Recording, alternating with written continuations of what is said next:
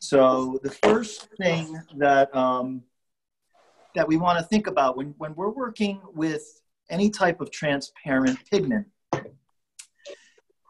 whatever is underneath that pigment is going to reflect through. So to keep the colors very luminous, it's said that he worked on a very light ground, most of the time just white, or if anything, just maybe with a very, very light tint to it. So I'm starting on a pure white ground, and back in the day, they mixed their own grounds. They had a formula which they used. I just used an oil primer, and I've sanded it down really smooth. And I think that's the other important thing to understand, is to get a really high level of detail in the painting. It's much easier if you have a very smooth surface. In the head garment, I've drawn out a lot of my shadow shapes in line. I'm just kind of figuring out the placement of my shapes. And the next thing he did would then be to lay in light washes. So these are somewhat transparent. And I'm going to just switch over here. So I'll talk about all these colors in a moment. But what I'm starting off with is this one right here, which is just a raw umber. So this is what he would use for his washes. And usually it would be, some type of a brown, an earth tone. They were very limited in their colors at the time. Like, they didn't have all the CADs and stuff that we have today. So they had to be very methodical in their approach. And, when you're planning your painting out this way, you're really thinking about, you're almost planning it for the finish. So you're thinking about every layer that's going to be reflecting through the next layer, and how that's going to affect the final layer of color. And hopefully that'll kind of make more sense as I go along here. But just to show you how I would start off. So I'm using just the raw umber. And for this, the only thing that I mix with this is a tiny bit of turpentine or terpenoid to get it a little bit more transparent and a little bit more, have a little more of a flow. So you can kind of see how it flows under my brush. There's really no oil. It's just the solvent, which would be terpenoid or turpentine. So I'll just kind of do that in this shadow right here. So I'm just taking that pigment and I am filling in my shape, and I'm just kind of spreading it out with the brush to create a real soft, even value tone. And this is kind of like doing also, in a way, I think of this as like, you're almost drawing the subject in paint. So I would do this in the same way where I would shade this with a pencil or with charcoal, where you kind of go with more pressure or more opaque pigment, I should say, for the darker areas, and then more transparent pigment for the lighter areas. So you get that, just the natural transparency can give you different values. Now what I'm going to start doing is adding opaque colors to the flesh tones.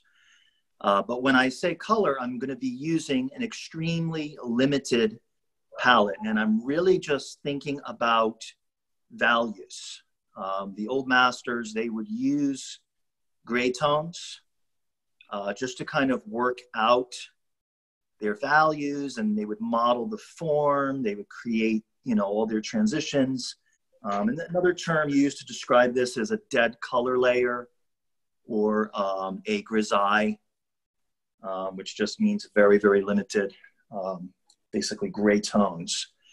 So what I'm going to be doing is mixing those up using raw umber, white, and then a tiny bit of ultramarine blue.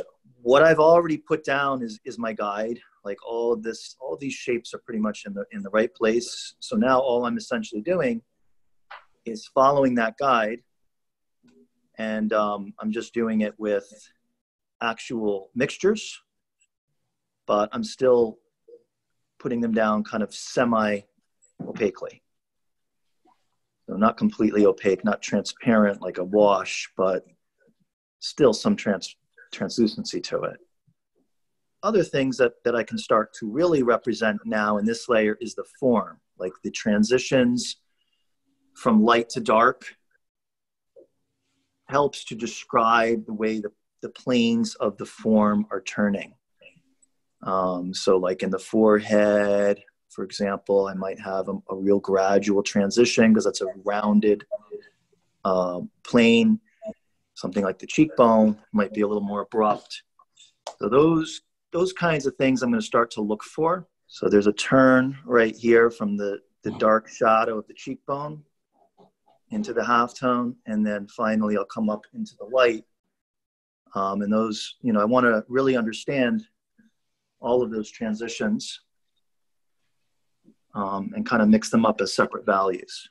Now what I'm ready to do is start glazing. So I'm going to start working with really transparent color on top of the underpainting. Still the underpainting. And I'll kind of go through my palette and I'll talk about what I'm going to use. The other thing that's really important is that everything needs to be dry before you start glazing.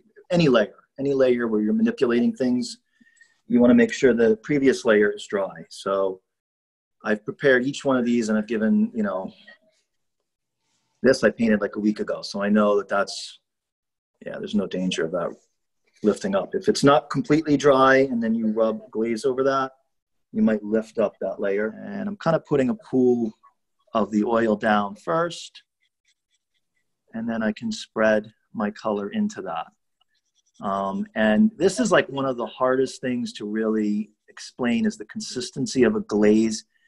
It's more about the feel more than anything. So like what I'm trying to do is just get these brush strokes to flow over the surface. And you can see it's definitely transparent. Like you can see variations in that. It's not watery though. Like that's what you don't want. You don't want to oil this out so much that it makes everything kind of drip down like a watercolor. The stand oil helps to, make it a little thicker so that doesn't happen.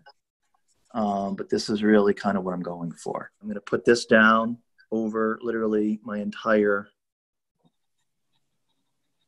underpainting. So it's kind of, you want to make sure this is dry. It's sort of nerve-wracking if you're not sure, like, is my paint going to lift up? But I know that because I've given this enough time that won't happen. What I'm doing right now, I'm still paying attention to my value structure. Like everything that I put in that first layer, I'm still looking at, but I'm making adjustments now in my color. So I'm adding some yellow ochre and some Venetian red right now. And the other thing is like with something like this, what you could potentially do is with the higher saturation colors, just glaze them again. Like this is still kind of going down kind of dull because I'm still seeing the gray. So then I would let that dry and then I would hit it again, with probably a similar mixture or maybe even the exact same mixture to bring out the brilliance.